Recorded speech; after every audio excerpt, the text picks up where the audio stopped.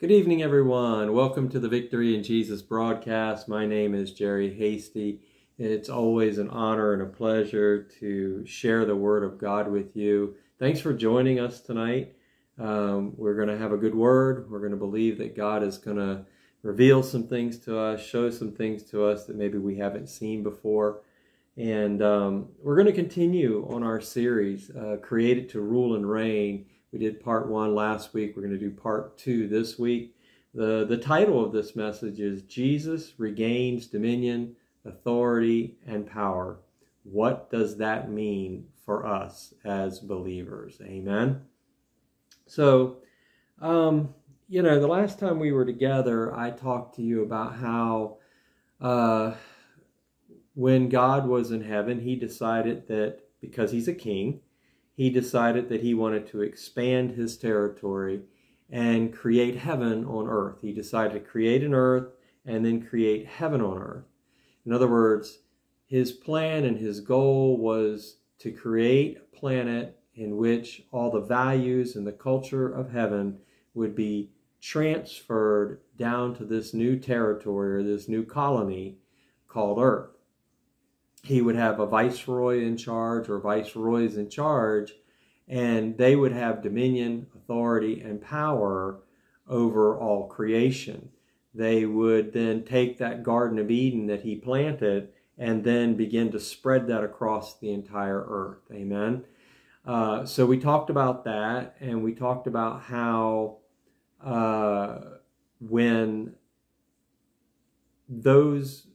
when that dominion came, there also came some rules and regulations that Adam had to follow. Really, there was only one. He had to not eat of the tree of the knowledge of good and evil in the midst of the garden. And we all know, if you've been in the Bible at all, that Adam fell. He actually committed high treason against heaven. And as a result, he handed over dominion, authority, and power to the enemy. Satan then has been the one who's had dominion in this world. He's been in charge of all the world systems, and he has the authority, the power, and the dominion that we were supposed to have before the fall. But that's the bad news.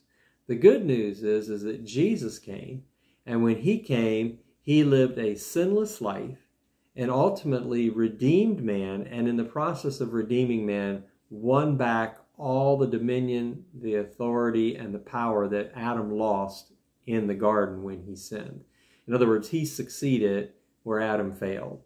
Where Adam chose to sin and commit high treason, Jesus chose to live a life devoted to his Father and walk away from many temptations and ultimately take our sin upon him and die in our place so that we could have eternal life and this restoration of dominion and authority and power. Amen. But with that said, like I said, the title of this message tonight is Created to Rule and Reign, Part 2. Jesus regains dominion, authority, and power, what that means for us. So let's have a word of prayer, and we'll get right into this message. Father, we thank you for your word. We thank you that in your word, we find all these life-changing truths that if we take them into our heart and we mix them with faith, we will not only see changes in our lives, but changes for the better. We will see our lives becoming more and more like we would see in the kingdom of heaven, in a sinless world, because we're renewing our mind to your word and we're planting it in our heart. So, Father, tonight we ask that you will give us guidance and direction, that you will open spiritual ears and spiritual eyes to see and hear what you have for us tonight, that you will give me utterance, that you will speak through me the very oracles of God, that you will touch the hearts of those who are listening in a way they've never been touched before. So we honor you tonight, Father. You have said that you honor those who honor you. We give you praise and honor and glory. We thank you for who you are. We praise you for who you are. We bless you. We love you, Father. And we ask tonight that you will inhabit the praises of your people, that you will inhabit and be with us in our presence. Be very present with us today. We know you're always with us. You live in us. But you said where there are 2 or 3 of you gathered in my name, I am there as well. So Father, we ask that you will reveal yourself in a very special way tonight, in a way that will really cause the people that are hearing this to sense your presence. And so, Father, we thank you ahead of time for speaking through me and helping me to speak the very oracles of God. In Jesus' precious name, amen and amen. All right, well, let's get started. Turn with me to Genesis chapter 3, verse 15. Genesis chapter 3, verse 15. I will be reading from the English Standard Version the entire time. Okay? And God is speaking here. This is right after Adam and Eve had sinned, and God had questioned Eve, and then he questioned Adam, then he questioned Eve, and then he questioned the serpent. And the serpent answered, and then he basically said this: I will put enmity between you and the woman, and between your offspring and her offspring, and he shall bruise your head, and you shall bruise his heel. This is the first promise to man and to Satan, that there is going to be a Redeemer, and that this lease that Satan has just gotten from Adam in earth is going to run out. Okay? God is saying, you are going to be defeated. And he's telling Satan that right from the start. And what does it mean? It says when he will bruise your head. Well, a lot of versions say he's going to crush your head. Okay, so basically he's going to destroy Satan. And you say, well, what does it mean when he says, and he shall bruise his heel? Well, what that means is that Jesus was going to come and have to die for the sins of the world. The bruising of the heel is Jesus being crucified, dying on the cross for our sin. But then he was resurrected.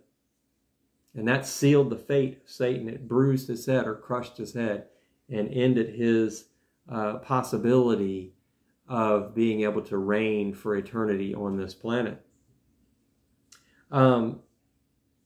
So we see that this is the first promise of redemption to man for his high treason against heaven.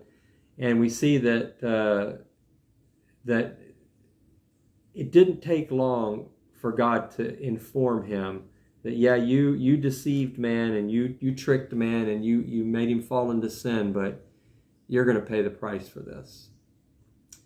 All right, turn with me to Luke chapter 4, verse 18. Luke chapter 4, verse 18.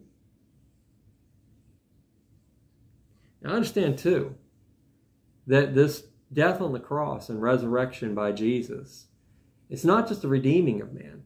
He's getting back everything that man lost.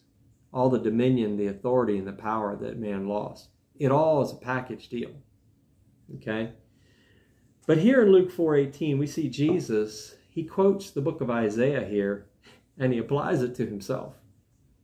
He says, the Spirit of the Lord is upon me, because he has anointed me to proclaim good news to the poor. He has sent me to proclaim liberty to the captives and recovery of sight to the blind, to set at liberty those who are oppressed. Now, a lot of people read this verse and they say, yeah, okay, so he has sent Jesus to proclaim good news, the gospel, the message of salvation to the poor, proclaim liberty to people that are captive, and to recovery of sight to those who are blind, that's healing, and set liberty those who are oppressed by some oppressor. And people look at this simply in the natural. But there's a spiritual side to this too. You can look at this in a spiritual way. We were all poor. We're all lost. And we were poor. Okay? And the good news is that our spirits were dead, and now they can be made alive by having faith in Christ Jesus. So we were all poor before we came to know Jesus as our Lord. And it says he proclaimed liberty to the captives. Well, when Adam transferred dominion, authority, and power over to Satan, we became captives. We became captives to a dictator, a king that was an ungodly, unruly, vicious king. And we were subject to him. It says, and it says here, it says, in recovery of sight to the blind. We were spiritually blind. You know, we were born into we started sinning, and then we couldn't see our own sin after a while. We were spiritually blind. We could not see right from wrong. To set at liberty those who are oppressed. Again, Satan is an oppressor. He's an oppressor. Jesus came to set the captives free, it says. Okay? And so we were the captives. We were the ones who were oppressed. We were the ones who were blind. We were the ones who were poor. Spiritually, on all those levels. We were actually dead spiritually. Our spirit man was dead. We were alive physically, but we were dead spiritually. So we see Jesus is quoting this concerning himself. And, you know, by him regaining the kingship from Satan on this earth, that's how he could set us free. You see, when Adam sinned, before he sinned, he had the dominion, the authority, and the power to kick Satan out of the garden. He had the power to whip him. Satan was on his turf, on his territory. Right? But when Adam messed up and he sinned, the kingship, the dominion, the authority and the power was passed to him. And then Adam, who was in control and had that dominion, was now subservient to this evil ruler, to this evil king. But when Jesus came, he won all that back. He was able to redeem man and win back that dominion, the authority, and power. The Bible says that he says, all power and authority has been given to me. So he regained it all. Okay? So Jesus was the fulfillment of this prophecy in Isaiah. Jesus was the fulfillment of the prophecy in Genesis 3:15 that we read about. Because the crushing of the head was Jesus being resurrected from the dead. It sealed the fate of Satan. And the bruising of the heel was the crucifixion itself and Jesus having to die on the cross. So Jesus did what Adam didn't do. And I didn't say Adam couldn't do, because Adam could have been obedient. Adam could have chose to not eat of the tree of the knowledge of good and evil. He had one job, and that was to say no to that tree. And he didn't.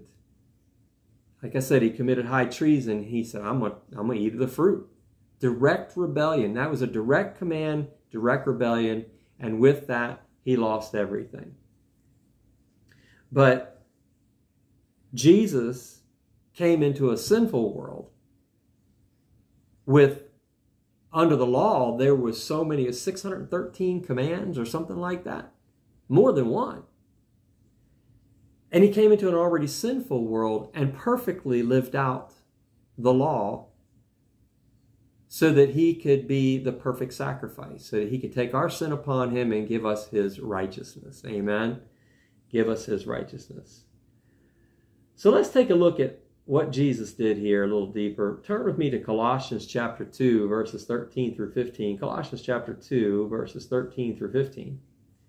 Paul speaking here, he says, and you who were dead in your trespasses and the uncircumcision of your flesh, God made alive together with him, having forgiven us all of our trespasses by canceling the record of debt that stood against us with its legal demands. This he set aside, nailing it to the cross.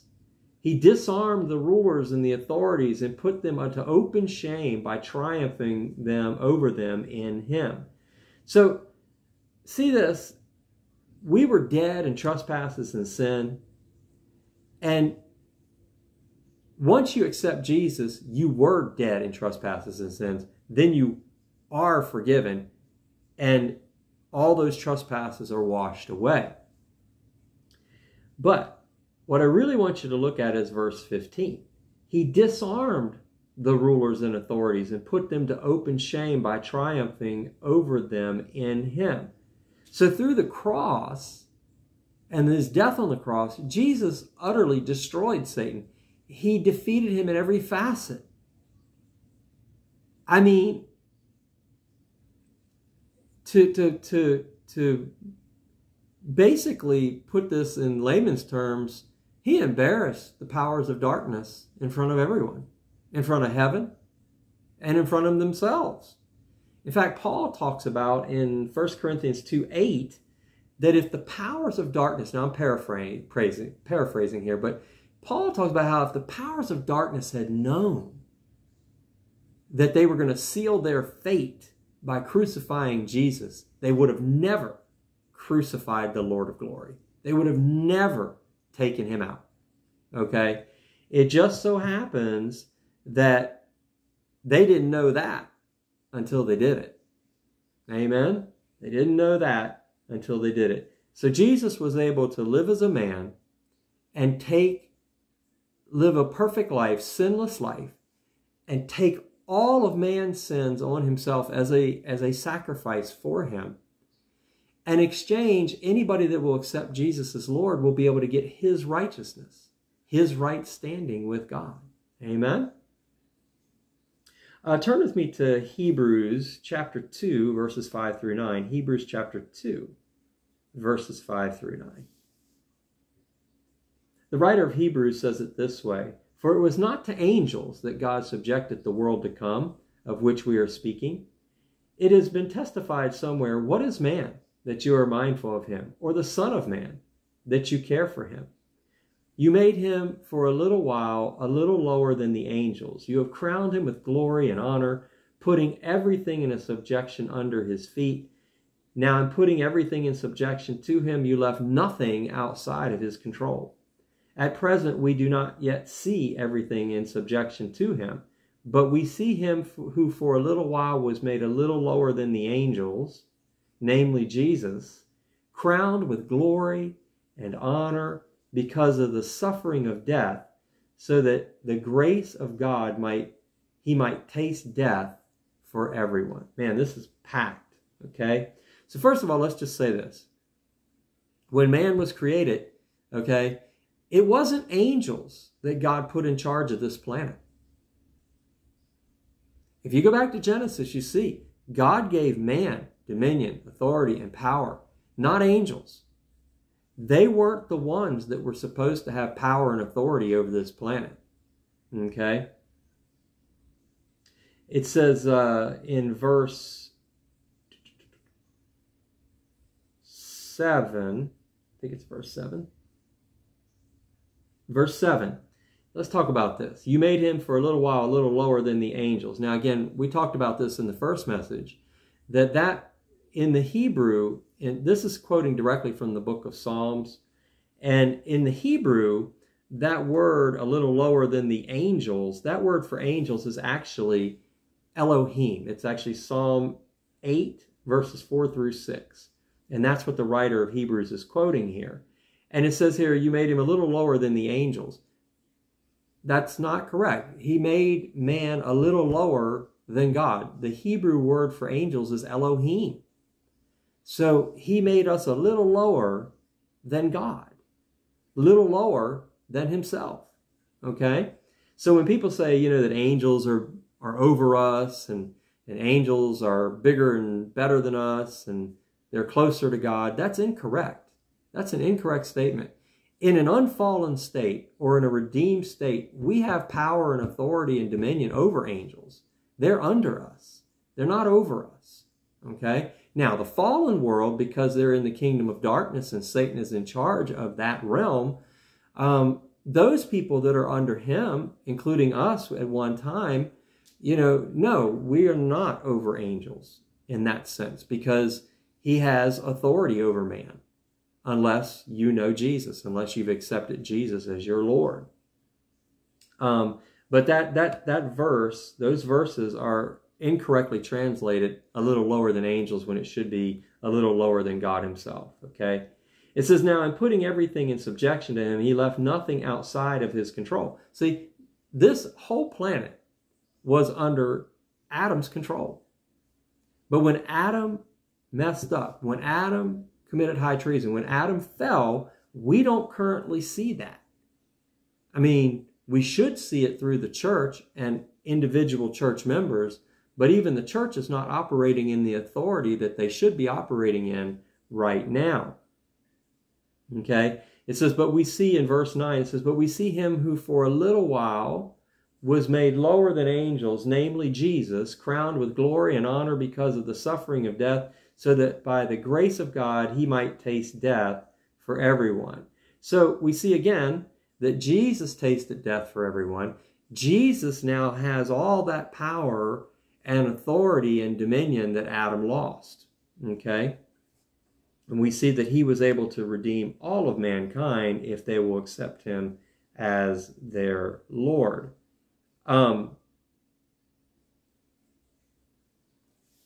So again, Jesus succeeded where Adam failed. And again, I'm going to say this again because I want people to understand. You hear people say, Adam, he couldn't avoid eating the tree or whatever. That's not true. He had a will.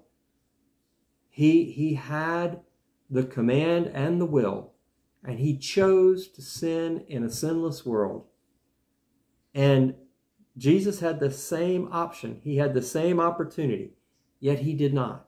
So it isn't that Adam couldn't do it. What he couldn't do, he didn't do it. And Jesus did. Okay? So let me ask you a question. Have you ever thought about why Jesus had to come as a man? I mean, he's God, right? And he's the ultimate king. He's the King of Kings. When Adam was in charge as king, he could have stripped power away from Adam. Okay? How come he doesn't just strip the power away from Satan? How come he doesn't take it away? Because there are legalities in all of this. See, God doesn't break his word. His word is his word. And so when he handed power over to Adam, even though Adam went and handed it over to the enemy, Satan, the only way God could rightfully get it back and give it back to man is to become a man and win it back from Satan as a man. Once he did that, then he could return that dominion, authority, and power back over to man. Okay? But Jesus did lawfully what Adam didn't do in the very beginning. So what does all this mean for us? Turn with me to Romans chapter 5, verses 18 and 19. Romans chapter 5, verses 18 and 19. Paul is speaking here. Now listen to this. Therefore, as one trespass led to condemnation for all men, so one act of righteousness leads to justification and life for all men. For as by the one man's disobedience the many were made sinners, so by the one man's obedience the many will be made righteous. Okay, so we are byproducts of Adam. Every human being can trace back their lineage all the way to Adam and Eve. They are the first parents of the human race. And because of their fall, because of their sin, they originally had a human nature, but when they sinned, they took on a sinful nature. Okay? And that's why it says here, for as by the one man's disobedience, the many were made sinners. Why was that? Because once Adam fell, he had a sinful nature that he passed down to every human being that would ever live. He passed that seed of sin down to every human being that would ever live. See, I've said this before, and I'm going to say it again. When you were born, you were considered a sinner, not because you had even sinned yet, but because you had a sin nature, and given enough time, you would sin. You would eventually sin. But it says that just as one man's disobedience, the many were made sinners, by the one man's obedience, many will be made righteous. What does that mean? What does the word righteous mean? What the word righteous means is right standing with God. Or a lot of people think it's right behavior, and it can be, but the definition here is right standing with God. When man sinned, he fell out of right standing with God. And when Jesus died on that cross and was resurrected from the dead and raised up to heaven, and we were given that opportunity to receive what he did and accept him as Lord, then he took our sin and he gives us his righteousness. It's called the great transfer. He took our sin, a sinless human being, and gave us his righteousness. We were sinners. Okay? So he just switched it up. When we accept Jesus, he gives us his righteousness, his right standing, which means we have everything he has. We have the power, we have the authority and the dominion because he has all of that, because he won all of that back. Okay? So by faith in Jesus, you have exactly what he has, which is that power, dominion, and authority. Now, that doesn't mean that you're never going to sin again. Just because you get born again and you're saved and you have his righteousness, that doesn't mean that you're never going to sin again. I've said this before, and we're going to go over it again really quick right here. You are a spirit being. You have a soul, and you live in a body. Your soul is your mind, your will, your emotions, your thinker, your chooser, your feeler. But your spirit man was what died in the garden. Your spirit man, in other words, you're really born dead. You're born spiritually dead, okay, because of Adam. He died spiritually in the garden. He didn't die physically right away. His soul was still there. He still had a mind and a will and emotions, but spiritually he died. He still had a spirit, but he was spiritually dead to God, okay? And that's what he passed on to every successive generation, is spiritual. Your spirit man is dead. You're spiritually disconnected from God, okay? And so what happens is when you get born again, you get a brand new spirit. And Ephesians, I think it's chapter 1, verses 13 through 15, I'm not sure, but it talks about how you've been sealed. Okay, vacuum packed, sealed by the Spirit of God, which means God's Spirit comes and lives with your spirit, and ultimately you are vacuum packed, sealed in your spirit. Your spirit cannot be defiled by sin, even if you sin, because God made sure that it was sheltered off, sectioned off from the rest of you. So why do you sin after you get born again? Because you still have a soul. You still have a mind and a will and emotion that has been contaminated by this world. From childhood, you've been taught the wrong things. You've thought the wrong things. You've thought in line with the kingdom of darkness, because you have a sinful nature. You had a sinful nature. You thought in line with the kingdom of darkness. So ultimately, the only way to change that is to get into the Bible, into the Word of God, and start changing the way you think to line up with what the Bible says the way you should think, okay? So you still have an unrenewed soul, an unrenewed mind, and over time you can renew your mind to God's Word, and you can see yourself improving, but it's not that you're improving in your soul or your flesh. What's happening is you're lining up your soul with what's already in your spirit, man. What is in the Word of God, okay? And you still have a flesh. You still have a body that desires sin. And so you're always going to be tempted with something.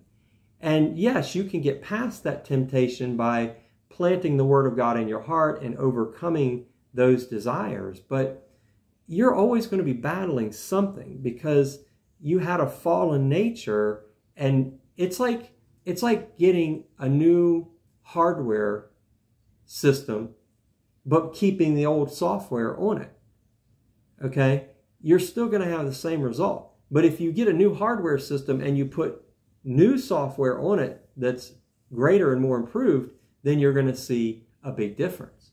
But if you put old software on new hardware, you're going to see the same thing. You may see a little improvement here and there, but you're going to see the same thing, okay? So turn with me to Matthew chapter 28, verses 18 through 20. Matthew 28, verses 18 through 20. Jesus is here. Let's listen to what he has to say. And Jesus came and said to them, he's talking about his disciples, all authority in heaven and earth has been given to me. This is after the crucifixion. Go therefore and make disciples of nations, baptizing them in the name of the Father and the Son and of the Holy Spirit, teaching them to observe all that I have commanded you. And behold, I am with you always to the end of the age. So how did Jesus get all authority in heaven and earth? Well, when he got crucified on that cross, went into the grave, when he got resurrected, it was done. He had won back all that dominion, authority, and power. And here we see it.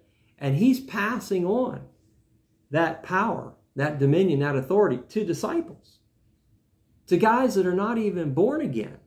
At this stage, they weren't born again.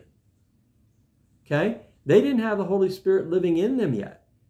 This is just him telling them to go out and spread the good news. But they're not born again yet, and they don't have the baptism of the Holy Spirit. How much more does this apply to us, since we are born again and have the baptism of the Holy Spirit?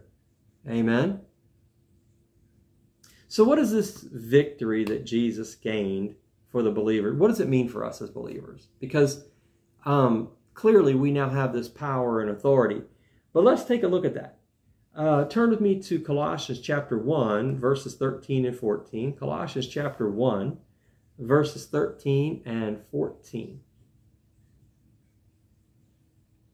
Paul is speaking here, and he's talking about Jesus and what he did for us. Paul says, he has delivered us from the dominion of darkness and transferred us into the kingdom of his beloved Son, in whom we have redemption, the forgiveness of sins. Everything in this verse is past tense. Notice that? He has delivered us from the dominion of darkness. He's transferred us into the kingdom of his dear Son. He's redeemed us, and he's forgiven us of our sins. All of this is past tense. All of this is in the past. We're not waiting for heaven for all this to happen. We're really not. It's already happened. We just need to recognize that and believe that and mix it with faith and match what we already know in our spirit, man. Amen? So where is the dominion of darkness right now? You know, a lot of people tell you, well, Satan's in hell and the angels his demons are in hell. Well, if that was so, how can people be demon possessed? If that was so, how can he do anything to us up here on the earth if he's in hell? Ladies and gentlemen, I submit to you, he is not in hell. He's not on fire right now. His demonic forces are not on fire right now. They are right here on this planet. And they are influencing world systems. This is the system here on earth is called a Babylonian system, because Satan is considered the god of this world. That means he's the god of the worldly systems. He's in charge of the banking systems. He's controlling banking systems, and he's controlling all sorts of other systems on the planet. He's controlling leaders that are not submitted to him, and he's making them do his bidding. So he's in charge of the world system. He's the god of the world system. Okay, so the dominion of darkness is right here, right now on this planet. Okay, that's what we've been delivered from. the dominion of darkness here, Satan's kingdom. Turn with me to Ephesians chapter 2, verses 4 through 6. Ephesians chapter 2, verses 4 through 6. Let's look at this, man. This is amazing. Paul speaking again here says, "But God, being rich in mercy because of the great love of which he has for us, even when we were dead in our trespasses, made us alive together with Christ. By grace you have been saved, and raised us up with him and seated us with him in heavenly places in Christ Jesus." Now look at that last verse, verse 6. He raised us up with him and seated us with him in heavenly places. So if you notice, God took us and transferred us out of the kingdom of darkness and into the kingdom of his dear Son, or into the kingdom of light, or into the kingdom of heaven. Okay? Then he seats us in heavenly places with Christ Jesus, which means we're seated right there with him in our spirit man in heavenly places. Amen? Listen, being seated with him is not just that you're seated in a location. That seating is a position. Whatever position he has in heavenly places, you also have that position in heavenly places because you're in him. You have a position now of dominion and authority and power over the enemy. Amen? Okay, turn with me to Ephesians. Turn back to Ephesians chapter 1, verses 22 and 23. 22 and 23. Here Paul is speaking again. And he says, "And he put all things under his feet." That's the Father putting all things under Jesus' feet. "And gave him his head over all things to the church, which is his body, the fullness of him who fills all in all." Okay, so let's look at this again. He delivered us from the kingdom of darkness and into the kingdom of his dear Son. He seated us with his Son in heavenly places. And now, if we're with his Son in heavenly places, okay, and we're in him, and all things are under his feet, then guess what that means? That all things are under your feet, including Satan.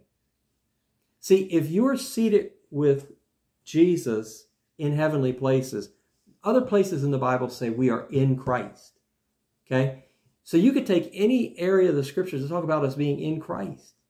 And if we're in Christ, then it only makes sense that if everything is under his feet, then everything is under our feet as well. Okay? Everything is under our feet as well.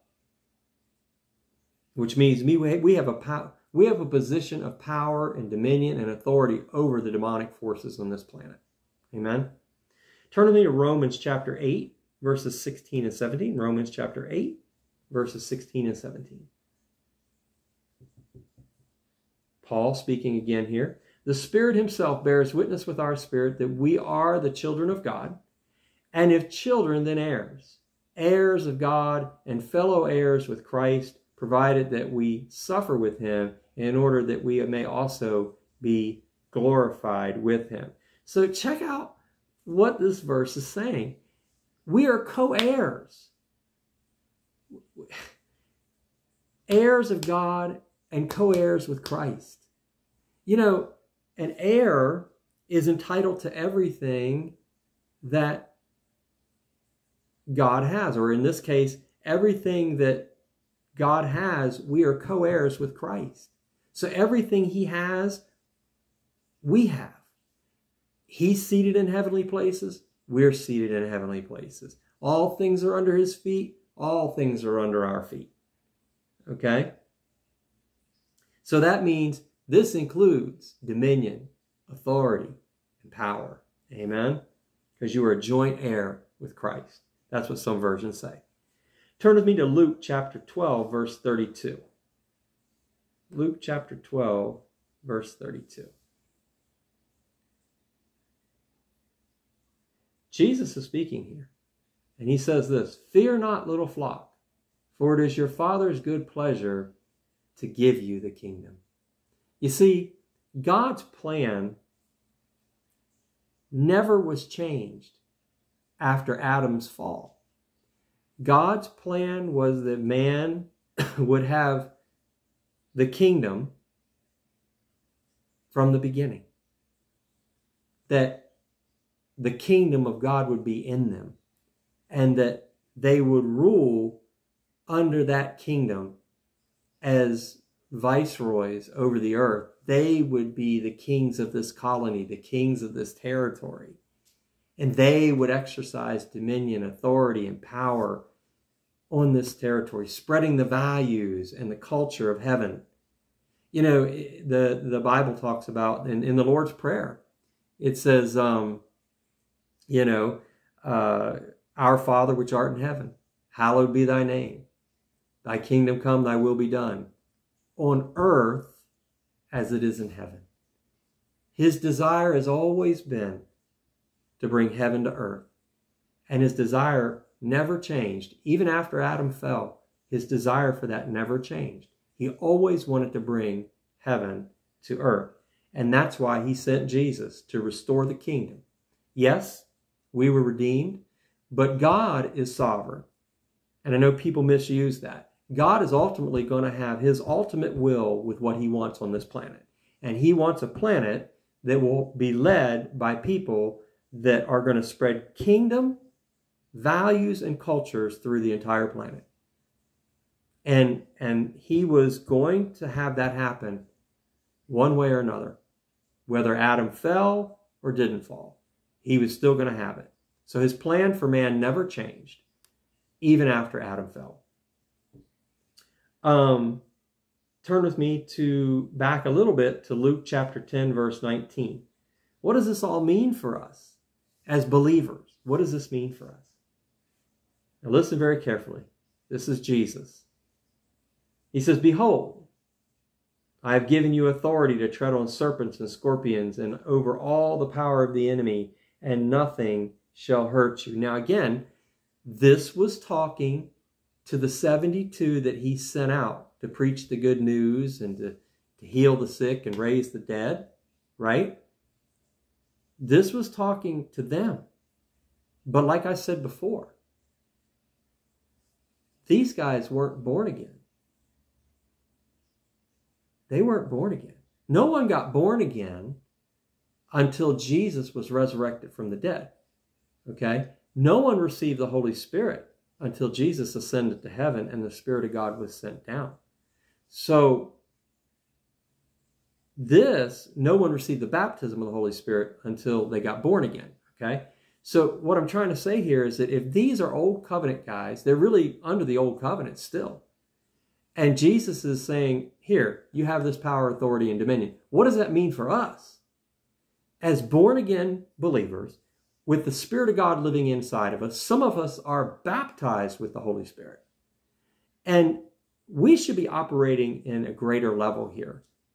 Okay? That's what that means for us. That God's asking us to step up our game, to begin to know who we are and what we have in Christ, and take this dominion, authority, and power and start using it to influence the world around you. Start using it to change and frame your world and the world around you, and influence this culture, this demonic culture, with the values and the culture of heaven right now. Because that's what's going to get people saved. When they start hearing the kingdom and they start hearing about what God's done for them, then when they hear that message in power and authority, that's what gets people saved. Okay? That's what gets them to hear God through you and receive Jesus as their Lord. Amen? But if these guys were able to operate in this kind of authority, you too should be able to operate in like what it says in Mark 16, verses 17 and 18. You know, healing the sick, raising the dead. Let me tell you something. You do something like that, you're going to get people's attention. Not just the person that gets healed or raised from the dead, but all the people around are going to see that. And they're going to be like, whoa, there's something else going on here. It's not just words. You know, Paul talks about how the kingdom of God is not about talk, it's about power. Okay? And so, yes, there is some words. You got to preach the kingdom, but there also has to be a demonstration of that. Okay? Jesus talks about how, these signs will follow you when you preach the gospel. That proves to people that what you're preaching is right. You're saying you're doing this in the name of God, and it's happening. And that's the evidence that you are actually preaching what God told you to preach. Okay?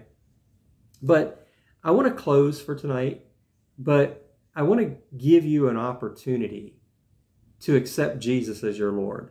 Listen, you can't even begin to even think about operating in dominion, authority, and power on this planet the way Jesus wants you to if you've never received Jesus as your Lord. If you don't believe that he took your sins and died for your sins, took them upon himself, and he's now been able to, he'll give you his righteousness if you receive him as Lord.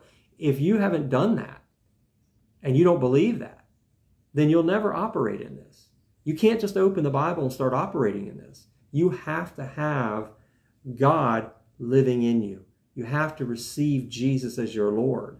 And by accepting him as Lord, that means you're saying, you're commander-in-chief of my life. I'm giving my life to you. Anything I willfully do wrong, I know is wrong. And I shouldn't willfully do anything wrong. Now I may make a mistake here and there, but we need to be quick to repent and we need to get back on track. That's what it means to accept him as Lord. He knows you're not going to be perfect, but he wants to know that your heart is perfect with him, that your heart is right, that you are saying, I'm surrendering my life to you. Okay? So now, being in the dominion of darkness, sure, Satan, he'll take some of the power and authority he has, and he'll give it to people. He'll give it to world leaders. He'll give it to, singers and songwriters and movie stars and TV actors and actresses and sports athletes. And he'll give it to them because he can use them to spread his kingdom on the earth. So they can get a degree of authority and power, but they don't have dominion. Satan's not going to give up his dominion. He'll let you operate in power and authority in concurrence with what he wants, but he's not going to give you dominion, right? God's done that. He's given you back the dominion, the authority, and power if you accept Jesus as your Lord. So tonight I want to give you the opportunity to receive Jesus as your Lord. If you say this prayer, I'm going to give you a chance to pray with me. If you say the prayer from your heart, you are going to get born again. And when you get born again, everything's going to change. You're going to be able to get into the Bible. God's going to start speaking to you through his word. And you're going to be able to hear from his Spirit. And if you apply those things that you're reading in the word by faith to your life, you're going to hear from him more and more. It's progressive. Okay? But if you'll pray this prayer with me, you'll get born again. And if you mean it from your heart, okay? And then after that, we'll talk about some other things, okay? But bow your head and pray with me if you want to receive Jesus as your Lord. Say, Father, I'm a sinner. I've fallen short of your perfect standard. I need a Savior. I've messed up my life. I need a Lord. I need someone to tell me how to live my life, what I need to do, how I need to do it. I need guidance. And so, Father, I believe that you sent Jesus to die for my sins, to take all of my sins on him, on his sinless body at the cross, and die for me, so that if I receive him as my Lord, I will be saved. I will have eternal life with you forever. I accept Jesus now as my Lord, my Commander-in-Chief. And if I've committed any sin that I can think of, I repent of that sin. I repent of anything I know is wrong. And I ask for your forgiveness, Father. And I ask that you will now fill me with your Spirit, empower me with your Spirit, and change my life. In Jesus' name, amen. If you said that prayer, you just got born again. Now, it's important for you to get into a good Bible-believing church, because Christianity is not a Lone Ranger type of thing. I actually tried doing that. I tried just studying the Bible, not going to church. When I first came to the Lord, I was hungry for the Word of God. And I was studying and reading the Word. And I mean, I was like, my heart was burning within me. It was so enjoyable and so fun. And I was just loving God so much. But I didn't understand everything I read. And when I would read it, the enemy, I didn't know it was the enemy at the time, but the enemy would be like, well, see, you're doing that. You're a sinner. Your righteousness is like filthy rags. And he would talk to me and say things, and I didn't know Satan was talking to me, but I would hear things in my head. You know, you sinned again? How can God keep forgiving you? And see, that's why I say, when you're a new believer, you don't recognize these things. You don't recognize the enemy is talking to you. Okay? So what I want you to understand is that's why you need good fellowship with good, solid, seasoned believers. See, because if you came to me and said, I just feel like Satan keeps, I keep feeling like God will never forgive me. I fell again. I made him another mistake. I can tell you the enemy is condemning you. Your conscience is condemning you. Okay? So you need to repent and let it go. Satan will make you question your salvation. And I mean, here I was on fire for the Lord, loving so many things I was reading, not understanding everything, but at the same time, the enemy was speaking to me, telling me I wasn't good enough and I needed to do something, all sorts of lies. And eventually I fell away because I was trying to be a Lone Ranger Christian. And eventually I came back into the fellowship with the Lord, and I found a good Bible-believing church. And here we are today. Thank goodness. I didn't fall away forever. But that's why it's important for you to get into a good Bible-believing church, so that you can grow and have someone fellowship with other believers that are like-minded, and have a pastor speaking into your life to help you to learn and grow what the Word of God means in certain areas, so you won't be all alone in your quest. Amen? So this is the thing. If you don't have a good church, I'm here in the Orlando area, and if you live in the Orlando area and you're hearing this and you want to come to our church, the church that I attend,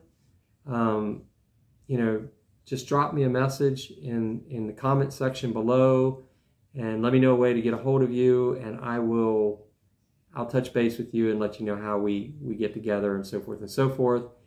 If you have just said that prayer and you live some other place, like if you live outside of the United States or anywhere, you live in, the Ukraine or Russia or Australia or Japan or wherever you live, I know some people that know of really good pastors in pretty much every region of the country and every region of the world.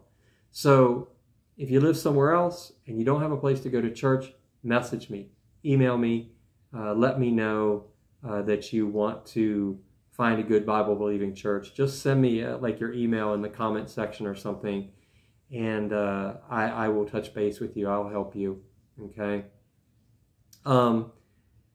If you like this message, please put a like on it, share, comment, make a nice comment, and because it helps the algorithms. I learned that the other day that it's so important for people to like, share, and comment, because it changes the way YouTube looks at the video. Amen. So with that said, we're all done for tonight. Just remember, God loves you, I love you, and we'll see you next time.